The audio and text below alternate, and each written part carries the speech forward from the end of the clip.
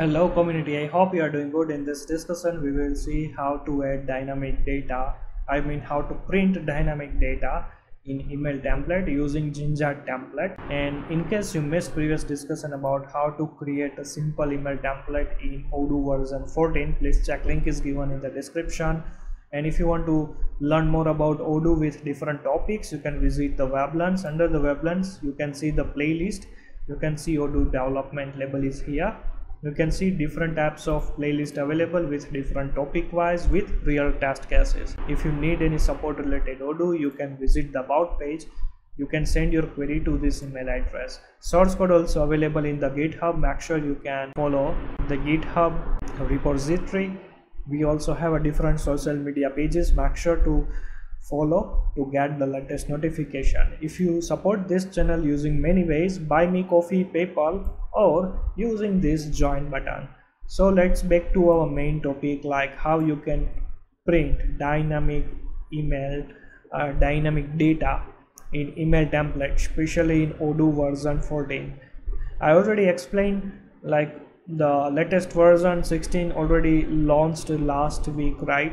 So why we are trying to use Odoo version 14, right? So there is only one reason, the Jinja template, right?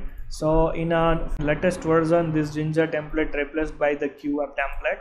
So yeah, this is the main difference. So that's the reason I'm trying to cover this part also. So there are many clients also using Odoo version 14. So in case in future you have to work around version 14, so at least you can understand the Jinja template, especially to create email templates. All right, so here how you can add or let's say the print dynamic data in email template using Jinja template. All right, this is the main focus in this discussion. So for that, you can see here we already created a new module which is WB email template, right? And here we already created a new email template. Okay, now let's say you want to add dynamic data, right? So for that one you have to remember one thing, the record set should be any model's record set should be you can access via the object. All right, so this is the object. So this object is the record set of the specific model, and this model, like if you want to know from this code what is the model of this object, so simple, you can see here model underscore id, right? So in this model you can see student school underscore student. So this is basically a student record set here, and directly you can access via this object. And now let's say you want to print some dynamic data, right, in the Jinja template. So for that you can also add here dynamic data in the body part as well as on some of the fields here, right? So for that, like let me add one more table,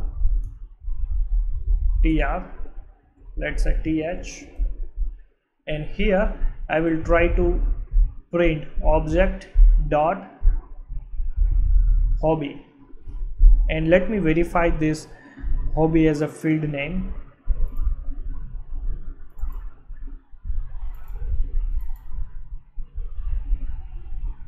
You can see this hobby underscore list. All right, so here if you add like this, it doesn't mean it will print this code. So for that, let me understood one by one everything. I will try to upgrade this module. All right,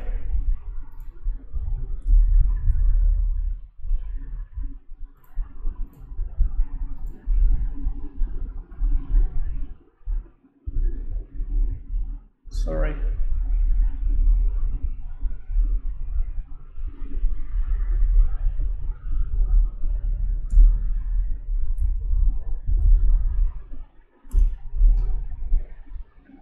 If you don't know how to configure Odoo in PyCharm like this, I already explained.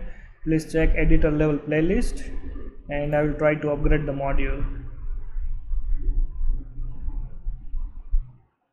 Now I will try to visit the email template in settings, in technical, in the template, right? email template, and here you can see this is our first email template, and here you can see in a bold color object.hobby_list. Let me preview. So still you can see in this profile, this school profile, the student profile, still it's print as object.hobby_list, but it's not actually print hobby_list, right? So for that there is a one signature here to print the any type of dynamic data from the database. So for that you can use the $ and curly braces. In these curly braces you have to paste your code, the dynamic code, I mean, like object dot, then after your field name, or let's say you can also call the method. Okay, so let's say this object.hobby_list, and before curly braces you have to also add the $. Using this Jinja template you can print the dynamic data. So let me one more time to upgrade this module. All right,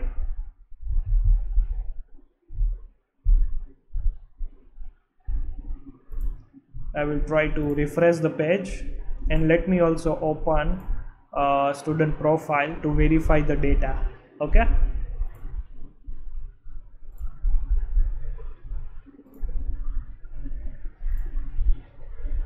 so let's say we don't have any hobby list at the moment here.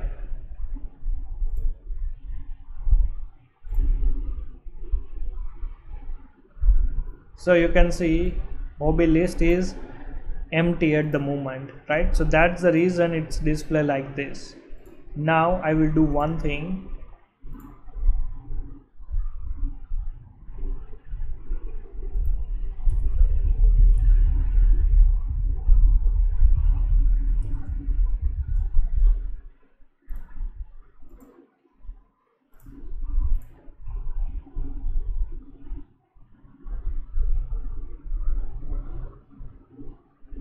Now I will try to refresh this page also to display here the hobby list. Roll number is 1, let's say. Let me add the, let's say, meditation, right? And you can see ID is 2 right here. Now for which student you can see this.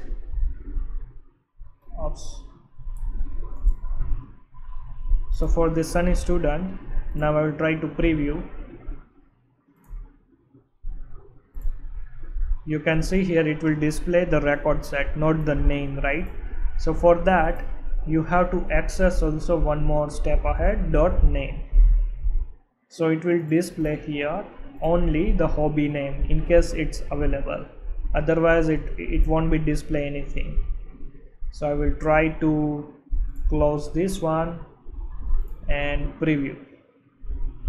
You can see it's display as a false at the moment. Why? Because the Ramu don't have any hobby. But let me change the Sunny. You can see meditation 1 2 3 4. You can see this name display here in a bold. So like this way you can add dynamic data using $ curly bracket. Under this curly bracket you have to access object, after then dot, and your field name or method name. All right, so like this way you can access the dynamic value. So using this way you can add dynamic value and it automatically print in the email template. I hope you understood this basic print statement in Jinja template. Okay, if you have any doubt, please comment below and see you in next session.